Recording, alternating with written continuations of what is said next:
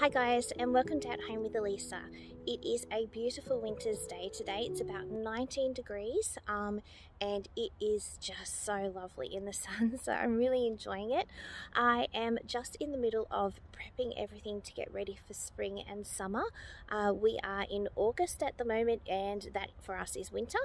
And we obviously are just on the verge of spring.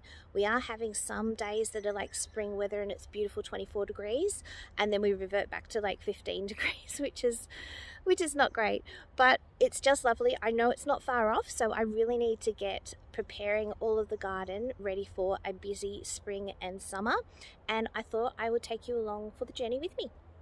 So I wanted to do something a little bit different and just kind of film a week of me gardening and of doing things around our property.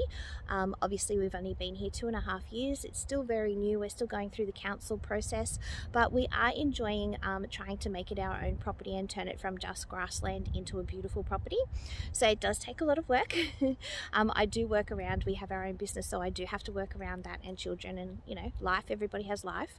But I do really enjoy getting my time out in the garden, and I wanted to show you some of the things that I'm doing at this point in time to make sure that we do have a beautiful garden and try and prepare for the times ahead. So I thought you might enjoy following along this week. So I do have some planting to do. I have some sort of like garden construction to do. I have a lot of things on my to-do list. I am a list person and I have a long to-do list, and yes, let's get stuck into it. Before we get stuck into it, can we just appreciate how cute this little man is? So these are the cushions off my chair, and this is what he sits on, and he's staring up the road waiting for Dad to get home. But how cute is he? So the first thing I want to do is I have this beautiful teepee here which is growing sweet peas, and I have a fence just along here which is growing more sweet peas of a different colour. But behind it I have about 4 feet essentially of no man's land, which just fills up with weeds. The weeds try and get through to the sweet peas, and the sweet peas don't really have, I have to keep coming around this side of the fence to actually feed the sweet peas back on to keep them climbing up this here. Now I don't love this back here. That is our neighbour's fence, so that is not our property, and what I want to do is try and screen out all these long grasses that are on their side of the fence. So this I'm thinking about turning into a storage area. I'm going to put landscape fabric on the ground, but what I'm also thinking is that I'll put landscape fabric, attach it to this post, and all the way over to the far post as well, and it will kind of act as a fence, and a black fence obviously recedes, which will mean when the sweet peas flower they should look a lot nicer. The only thing I'm concerned of is that this direction here is where our winter sun comes from, so I'm going to take it to the top of this post just here and see how it goes. If it doesn't interfere with the garden, I'll continue it up, and maybe long term I might look at even putting an actual fence along the bordering fence of ours and our neighbours' properties, and then that way yeah, it might look a lot nicer. But I'm going to work on a temporary solution first and see if it is something that makes it look a little bit nicer back here, just a bit nicer of a backdrop. I just picked up this weed mat. It's called Pillar and it's from Bunnings. It had actually been recommended to me by somebody else, and this is my new nail gun that I just received, and I absolutely love this tool for the garden.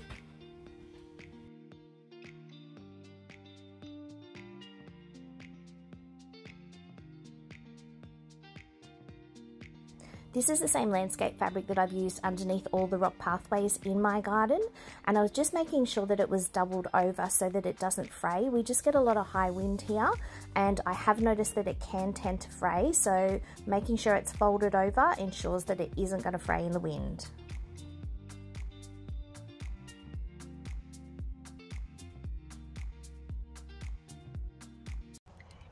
So I'm just at the second post. I'm loving this nail gun, by the way, just an Ozito from Bunnings. Loving it. We can use it with fencing as well. So what I'm going to do is just try and pull it tight so that hopefully I don't get any lines. I can see the wind's going to be an issue, so what I might do is put a whole heap of staples down the pole so that hopefully it doesn't rip. It's all an experiment, so we'll see how it goes. If I pull it nice and tight than the previous one.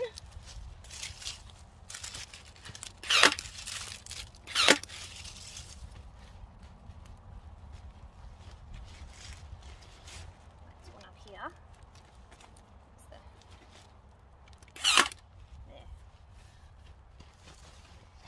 So keeping it taut.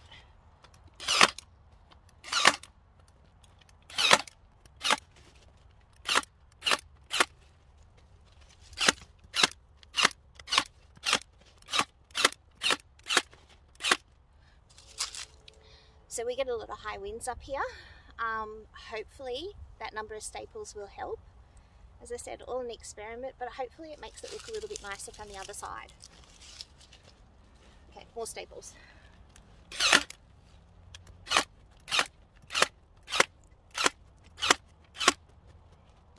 Okay, pretty happy with that.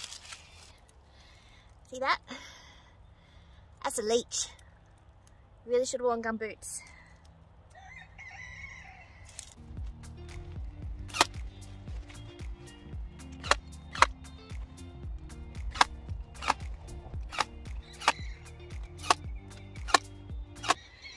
So my staple gun ran out of staples. I don't know how to change the staples. I'll see if I can figure it out. Okay, so I didn't bother reading the instructions. I just thought of it as a big office stapler. So, see if it works. Works!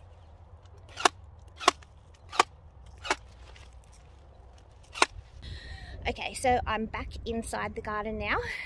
Let's have a look and see what it looks like. So it does look a lot different. Can't say I absolutely love it, but it does cut out all the mess of all the grasses just here. As I said, I'm just going to see how it goes with regards to the sweet peas, and then if it works, I'll continue it up to the top of that post there. Goes all the way across to the top of that post there. Obviously all this here, sorry, that's Eugene. Obviously all this here will be covered by gravel, but I just wanted to get this better so that my sweet peas will hopefully grow a little bit better. So as you can see, having the black plastic there allows it all to actually grow up, and the sweet peas won't get too far before they'll actually turn around and come back through the fence.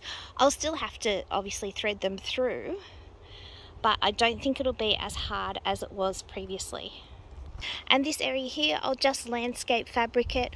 I'll use it as a storage area back here, obviously for, like, you know, irrigation parts, fencing parts, and I'll address if I actually need a proper fence at a later date. But it just cuts out all of this here, which will be nice. And I just noticed today that the buds are just starting to form on these beautiful, beautiful trees that we have here. These are our neighbours' trees. What's the name of them? They are maple? I'll put it on the screen. I can't remember what they're called, but they do lose all their leaves in autumn, and then for winter they're gone, and then they come back in spring, and it's just glorious. But it does cut out a lot of that mess, so I'm kind of liking that. By the time I get the flowers come through, I think that will look a lot better. And obviously once the gravel's down, it'll look nice. So yeah, I'm thinking about continuing it between this post and this post here. So I have to sort out that mess of pot plants, but I'm thinking about continuing that over. But that does look nice, those grasses there. So we'll see what happens. Now these roses here are the Pierre de Ronsard, which is also known as an Eden climbing rose. They are an absolutely gorgeous David Austin rose, and I just wanted to create an arbor going into our garden with those to grow on. Now I haven't actually created that arbor as yet, but I know that I'll be doing it very shortly. So I wanted to get the roses in the ground. Just the weather's heating up, and I want to make sure that we've got everything in the gardens that can be watered so they don't dry out in pots. And hopefully I will have that garden arbor up and running very, very shortly, and they will create such a beautiful entrance into the garden area.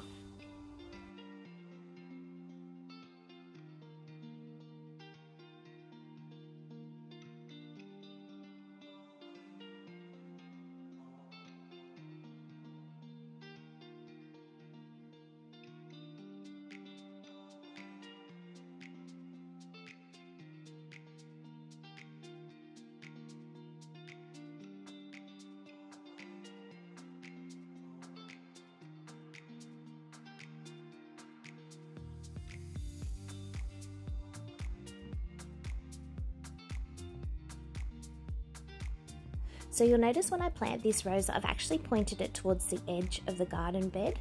I did this specifically because I have got that arbor going up at the very end of that garden bed there, and it will obviously form and be forced to grow directly up the arbor rather than trying to make it stand straight and it growing straight. I want it to be intertwined amongst the arbor. And then just here I'm planting a beautiful, beautiful gardenia called a Magnifica gardenia. These are my favorite gardenias. They're the biggest ones that we can get. The flowers are the biggest, I should say. Biggest gardenias that we can get here, and they are absolutely stunning. The scent is beautiful. And on the other side of this, just out of camera shot, on the other side of this entryway into the garden, I've actually already got a hedge of Gardenia Magnificas planted. So I only had this one little section here on the other side of the entryway just to plant up today, and I had one established one, which is the big one that's planted, and then I just purchased a smaller one as well. So I am hoping to create a beautiful gardenia hedge eventually. And this is the other Eden climbing rose, or Pierre de Ronsard, just planted for that entryway into the garden, and I cannot wait until I can get that up. I just think visually it will look stunning.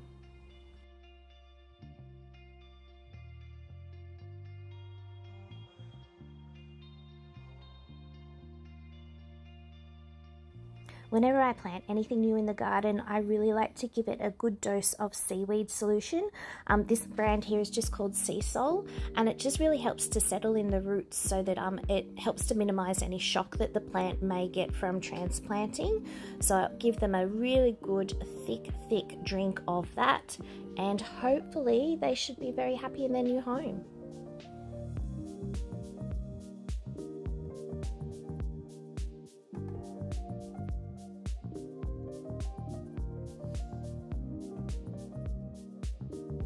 I always make sure if I have planted anything new, I just leave the watering can there, because what I'll do is I'll come back tomorrow and actually give it another good soak as well.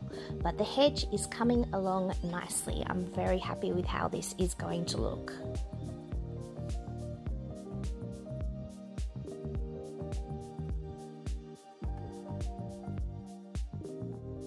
So it's a very exciting time in the season. It's the end of winter and the start of spring, which means I'm able to create my first bouquet. It's only a small posy, but I'm excited nevertheless. This flower here is called Ancilla or Yarrow. I have Tilla Girls sweet peas. I have snapdragons, which are perennial. Norman Wisdom white sweet peas, jonquils. And I have some anemones as well. And I think I have one more, which is a gerbera. Oh, and another one, a bearded iris, which sort of come up, and I wasn't really expecting to pick them so early. It's an early achiever, but I love it.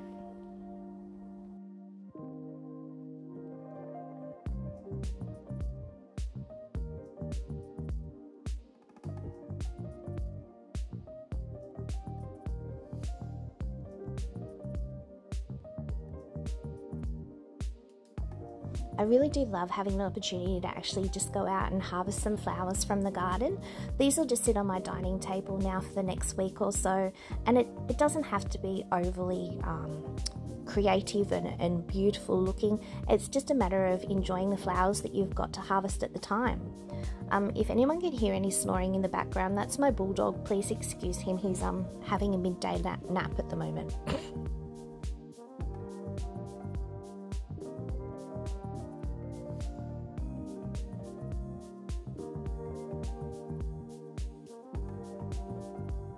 So these are my little seedlings that I've got going.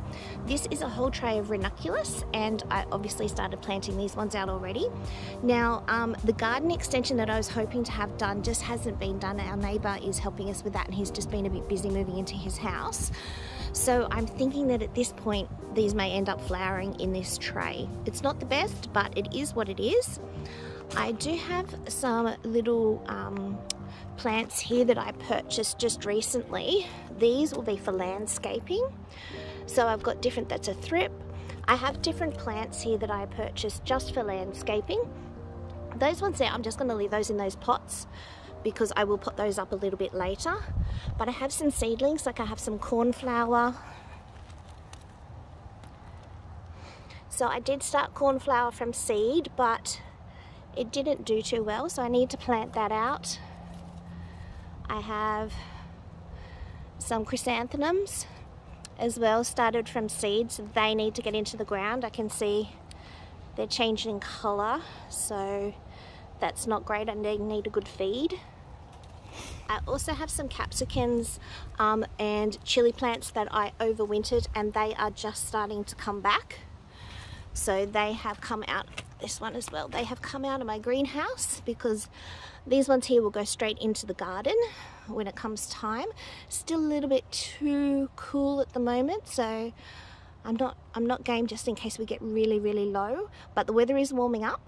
I also have 1, 2, and 3. These are yarrow plants. I just planted these not long ago. They're a bit dry actually. I'll give them a water. But I planted them not long ago, so they should come up for spring as well. So if you've been following my channel, you would know about a thing called the Posy Project, which is something that I'm undertaking this year with a few friends of mine. I'm growing flowers in order to create posies for people at a retirement village or nursing home not far from here. The first lot of posies will be in about 3 weeks' time, and I'm really hoping that my garden gets into gear quickly, because it's a bit slow to wake up this year. It's very, very slow, and I'm obviously on a deadline, so I'm hoping that it really starts to go into overdrive soon, and then I have flowers to hand out. But I do have quite a few seedlings that I need to get into the ground as well. Most of them are planted, but I still have a few left to plant out. So one of them is sea holly. Now this is a sea holly that I started obviously from seed. I will put a picture up of what it looks like. Totally new plant to me. Very excited to get that one into the ground. I also have these snapdragons called apple blossom. They are one that I think is absolutely stunning. Definitely a favorite snapdragon that I've always wanted to grow. I didn't have great germination on them. It's definitely my first time growing them, but I will get these into the ground today, and with these I know they get tall, so I need to stake them when I actually put them into the ground. I also have some carnation giants, some poppy pandora, and some bunny tails. Now these weren't doing too well the other day when I looked at them, so I'll clean those up before I plant them out, but they're a really good filler. So I have a garden bed that I'm purely doing for new to me flowers this year. So obviously I'm growing quite a few different flowers that I haven't actually tried out before. So I am going to be putting them in the one garden bed so that I can sort of pay particular attention to them. And then I also have another large garden bed called my TP garden bed, and it is a very large area for different flowers and stuff that I have grown before. So I'll pop some in there as well.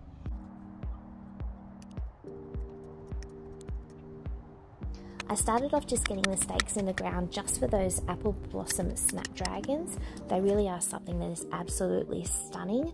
As I said, I didn't have great germination, but that I'd say that would probably be user.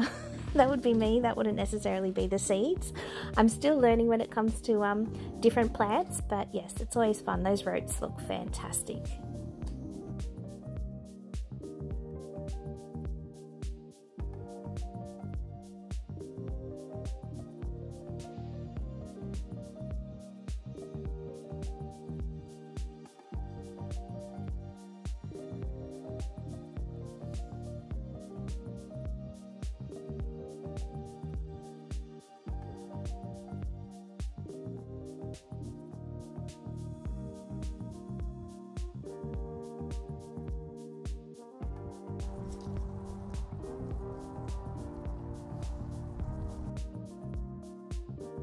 These poppy pandora seedlings are so tiny.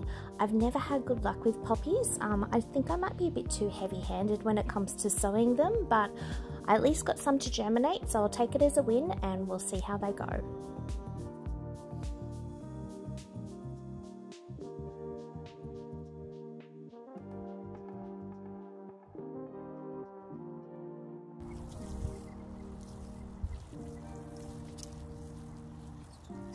So I have the snapdragon apple blossom planted in this garden bed, and on the other side I have the poppy pandora. So the poppy pandora just there and there. So that actually completed that garden bed, which I wasn't really expecting. I thought I could get more in it, but that's all planted out and mulched now, so that's ready. I just have to hook up grey water to this garden, which I will hopefully do in the next couple of days, but I'll just keep hand watering it till then. And I just washed everything in with some really diluted sea salt just to help those roots settle in. So what I'm going to do now is just concentrate on planting out this section here. I have ranunculus already planted just in this sort of area here at the front. The sweet peas on the tower, and I have, sorry, I'm not sure what happened to the audio, but I'm saying I've got sweet peas at the very back, the white ones, and a pathway just in front to access. So I'm just working out where I want to plant things out. I think I might do the bunny tails. This is for grey water, so I can have this watered by grey water. So I might do the bunny tails along the edge here, just because I know that they're not very high, so they might be nice along the edge of the garden. Now the giant carnation I'll put in here, and the sea holly I'm going to plant sort of like in this mid area here of the garden bed. So bunny tails along the front, the giant carnations in the middle, and then the sea holly towards the outside. I think that will work.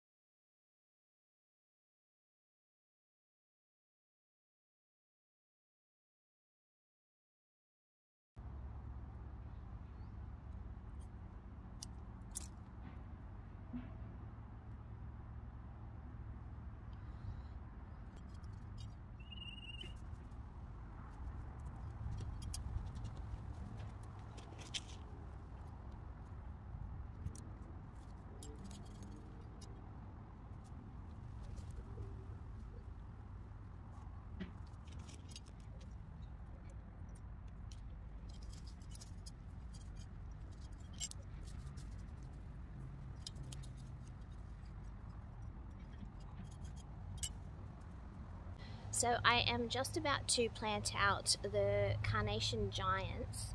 These are really, really small seedlings. I wouldn't normally put them into the ground this small, but I want to get them out of the greenhouse because it's getting quite hot in there during the day. I actually I didn't open up the window in there the other day, and my goodness, it was so hot in there.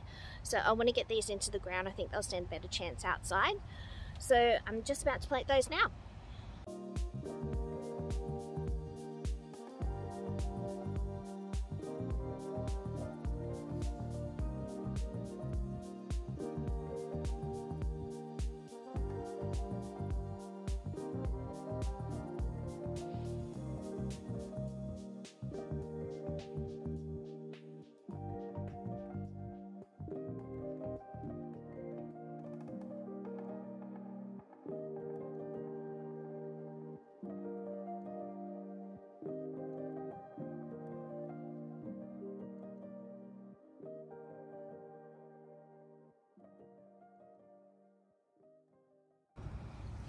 Look at these tiny things. I don't know if they're going to survive this, but I'm ready to get them out of the greenhouse.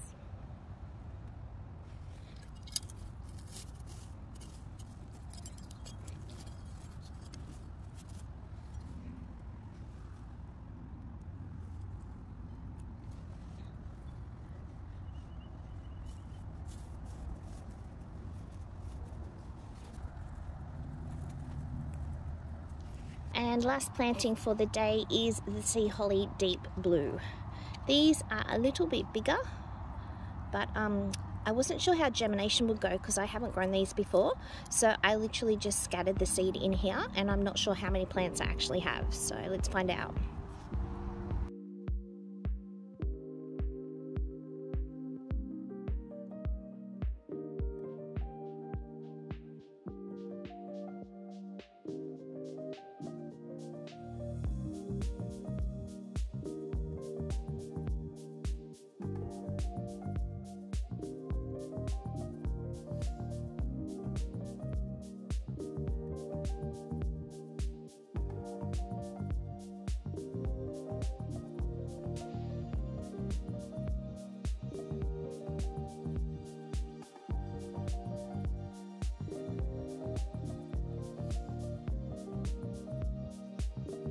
Okay, so all along the purple grey water pipe on this side of the garden is actually planted out now with that sea holly, the giant carnation and the bunny tails.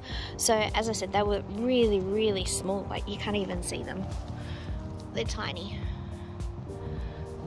But they will fill in, and the weather is changing a little bit, so it is getting warmer. We're having much warmer days, and hopefully they come on and they fill in this area. Now I will mulch over the top of the grey water pipe, however I'm just reluctant to do it as yet because I just want to make sure that it's functioning perfectly before I do actually mulch over it and hide it.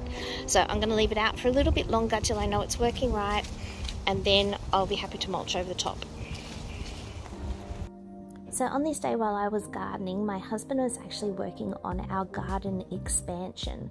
So he was just working on the fence posts. It was such a big job. He had to drill into the ground with a post hole digger and then concrete all the fence posts in, and it really was quite labor intensive. We've been working on it for a while.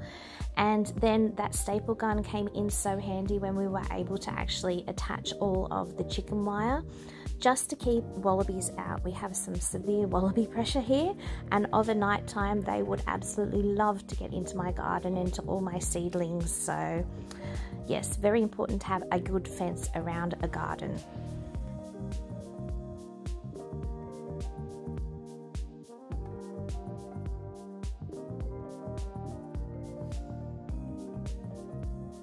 I cannot believe that I'm so lucky to have a huge new garden area to be able to garden in, to grow food for our family, to grow flowers for the Posy project, and I just consider myself so blessed. Look at this area, it's going to be stunning. Thank you so much for joining me for this week in the garden. I don't always get the chance to get out into the garden daily. Sometimes it's just every few days, but now that the weather's starting to warm up a little bit, I should be able to get out into the garden a little bit more because the days are getting longer, which is absolutely lovely. I have just found out as well that the garden extension that I have been talking about for a while is actually about to happen. So we should be getting that ground cleared, which will just clear all the grass, and then I will be able to plant. I'm hoping to get some sunflowers and some corn into the ground this week, so very excited, but I'll keep you updated about that when that does happen. But thank you so much for joining me this week. Take care. Bye.